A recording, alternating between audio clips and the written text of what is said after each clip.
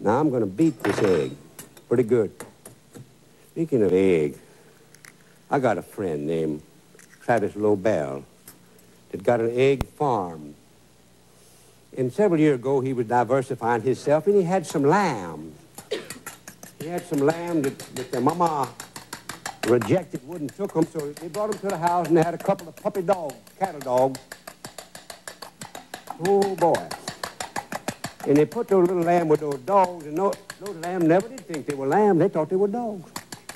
They ate dog food with them, and then people would come through the yard on bicycles. Those little dogs would chase them, and the lamb right along with them, chasing them bicycles just because they thought they were puppy dogs.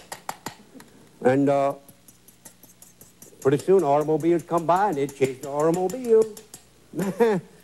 And I'll tell you, I asked old Travis what happened to that lamb one day. He said he had to get rid of him. I said, how come? He said he started killing sheep. You notice I put that egg, one egg that I beat the daylight out of them eggs.